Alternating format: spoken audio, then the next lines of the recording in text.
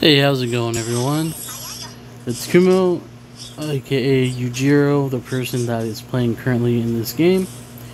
And I just wanted to do a quick commentary on the gameplay itself and my thoughts and process of what's going on around the map and how I think and how I play while the game is going on. So, when it comes to mobile games like this, I'm always thinking 3-4 steps ahead. I'm always thinking what I need to be doing, what I should be doing, what I need to do after pushing this wave, and what I should be doing after doing the thing that I'm going to be doing after pushing the wave. Things like that. So you're always constantly looking to see what you need to do on the map. So you're never idle, you're never wasting your time, you're always doing something to get yourself the gold and the advantage that you need ahead of the opponent. So now we got just a quick kill there, and right now what my process is going on right now is Hanzo has full HP and he's level 4, and she is going to be trying to kill me, so I'm going to poke at her a bit. If I get the kill, it's great. If not, Hanzo will pick it up. So I'm not recalling yet because I know the enemy team is top lane and I can see if they're coming towards me. If they go into the river, I have an escape, so I will be okay. They don't have anything to catch me. Well, Granger has a dash, but I'm not too worried about him. And the enemy team already is at base, so I knew I was okay for then to make a quick decision to try to bait the other Mia into trying to attack me, so either I or Hanzo can get the kill. And even if Alucard or anyone else from top lane tried to rotate, it would take at least 20 seconds for them to come, even with their dashes and everything. Maybe not 20, maybe at least 10 to 12 seconds. I would have a little window of, you know, what I should do. So when they hit the 8-second mark, I would try to stay away from that top side, so in case they came down, they would kill me, and that would all be for nothing. So just little things like that to keep in mind as you're playing. And I'm always looking at the map here. I know that someone just died, or whoever's recalling who, and the vision on the map right here, as you can see, bottom lane, the minions just died there, so I know there's at least 2 people bottom. And you know, that is something you're going to want to keep in mind when you're playing, that you always want to know where your opponents are. You always want to know where they are at all times so you don't die.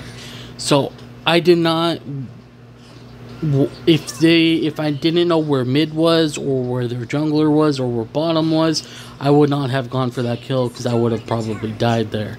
Someone would have counter ganked me, or I would have died in process of all that. Let me fix the camera over here. There we go. Let's go back to my perspective. Okay. Sorry about that. The camera's a little wonky. So, I know Alucard should be coming back soon, because it takes a while for him to come back, and here he is. I know I can't kill him. I don't really know where anyone else is. There's 2 people mid, and Balmain's bottom. But at that time, I didn't know if he was bottom for sure, or if he didn't push the wave and back up. Because he pushed the wave, and then he backed up a bit, and he went behind Fog of War, so I couldn't see him. So I didn't want him to run up on me and jump. So I know where everyone is now, so I'm completely safe to push this wave up here. So that's how I recommend you guys play, you know, if you're a beginner, or if... I'm a beginner to Mobile Legends, but just as a mobile gamer, respectively, you always want to know where your opponents are. Don't go for risky plays. Don't chase unless you know where everyone is, or else you could just die for nothing, and the enemy team gets a kill and also an assist, and an assist gives you half the amount of kill, like half the amount of gold a kill does. And if multiple people hit you, they'll all get an assist if you die, just things like that. Here we're going to go ahead and trade. I wasn't the best option, but I think it was worth it for us because we stole their red buff. So now we know their timer of their red buff and when it will be coming up next. Also, we denied them their red buff so they cannot use it, even though we died for it. So it was still a good trade-off. right there. So just little things like that will probably pull you way ahead. The main thing to do is when you destroy a tower, the main thing you're going to want to do in the game in general is accumulate as much gold as you can. You accumulate more EXP and gold. The more you accumulate, the more you get. The more EXP and gold you get, the better items you get, the stronger you're going to be against your opponents. So it's always good to clear up lanes and get that gold and also kill the tower. You see how a lot of people, they'll kill one tower, then they'll keep pushing to the second tier 2 tower. And if you get it, great, but most of the time in higher end gameplay, you're going to die because everyone's going to collapse on you. So what's really good to do is when you kill the first tower, you rotate to the mid lane or the side lanes, whatever tower that are still up there, tier 1, you're going to want to focus, because that's not just gold for you, it's gold for your entire team, and when your entire team gets a lot of gold, you'll get stronger. That's the main point. It's not a solo game. This isn't Halo. This isn't Call of Duty. You know, this is a team-oriented game, a team strategy game. You cannot win the game without your team. It's very, very important. Your team may not be that great sometimes. They may even be terrible players, but without them, you cannot win 1v9. And then somehow you do, that's pretty crazy. I don't know how you could, but you always need a little bit of backup. You always need a little bit of a shield or a little bit of leeway or a little bit of anything. You even have your allies die for you so you can win the game yourself. There always needs to be a little bit that you need from them, or else the game is completely over.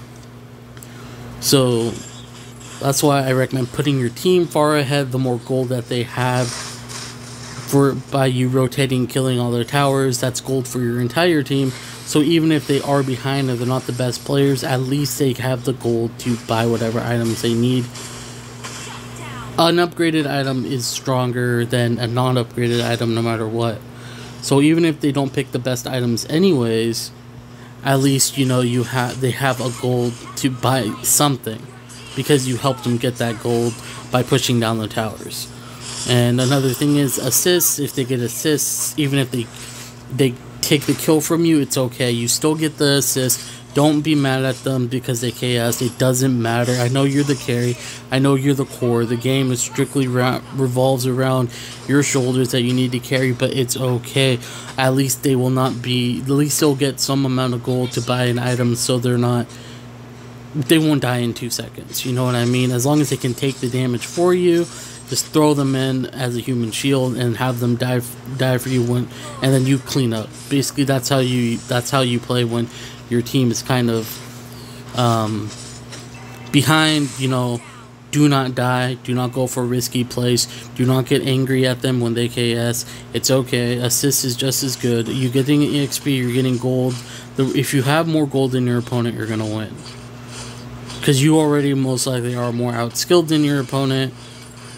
And you know, things like that. So just wait until they make a mistake is another thing you can do. Is if you wait for your opponent to make a mistake because they're gonna get greedy and cocky and just be like, oh, we're way ahead, we're gonna make risky plays and dive you and things like that.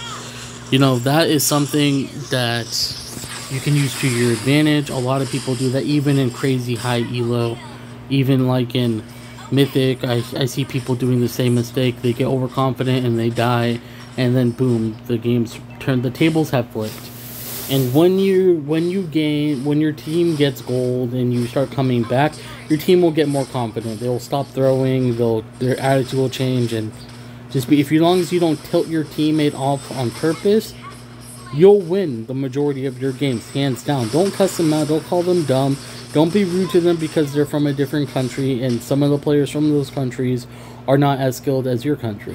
Don't be rude to them. They're on your team. That's the team you're dealt with. That's the hand you're dealt with. Those are the cards you're dealt with. So it's better to just try to get along and try to pull that victory out. Once that victory is done out of the way and you win, you don't have to play with them again. It's over. There's millions of people that play. You're not, unless you're like a top 100 ranked, you're not going to play with the same people. So, you know, just be nice to them. Don't yell at them. Don't tilt them. Don't frustrate them. 99% of the time, you will win. I guarantee you. You'll win more games if you do not tilt your opponents. You're nice to your opponent and just be like, hey, it's okay. I'm strong. I can help carry you. Just help them out. Just be like, hey, just follow me. I can protect you and I can win you the game. Just don't be upset. Like, say things like that. I would be like, oh, you're doing good. You're way better than the enemy team. Don't get frustrated. You know, things like that. Comforting your team and saying nice things to them will make you win more than make you lose. I guarantee it. I know sometimes you can't help it and you'll get extremely frustrated, but that's like the major key thing and factor in the game is I hear people say is they cannot win because of their team.